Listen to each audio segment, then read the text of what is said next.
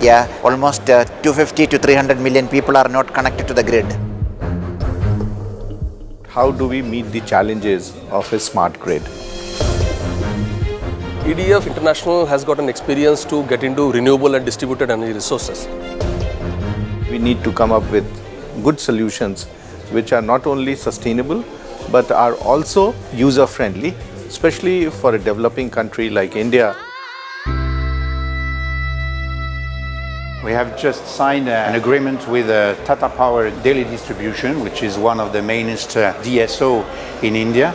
They have a very deep understanding as to what are the challenges. We bring to Tata our experience, our techniques and our technologies to help them to cope with this new reality of the distributed energy renewables. And gradually India is also going to have a lot of renewable generation, especially solar, integrated into network.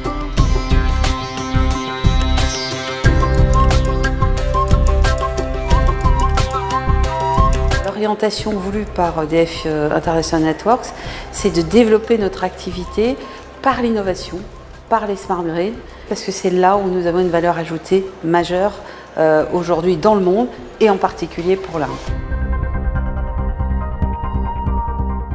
Tata Power is very eager to develop innovation, to develop R&D, to develop new opportunities in India, of course, and around the world. EDF International has the experience to deploy many interesting smart grid technology. They're also rolling out their smart meter program. So it will be very good to understand the effectiveness of how do you scale up such a large quantity of smart meters. There is a deep learning in terms of the data analytics and how we can, to that extent, improve the quality of service as well as the reliability of power to our consumers, and also how to bring the stability into the grid. If we are all working together, at the end, the project will be a success and the grid operation and, of course, the quality of supply will be much better.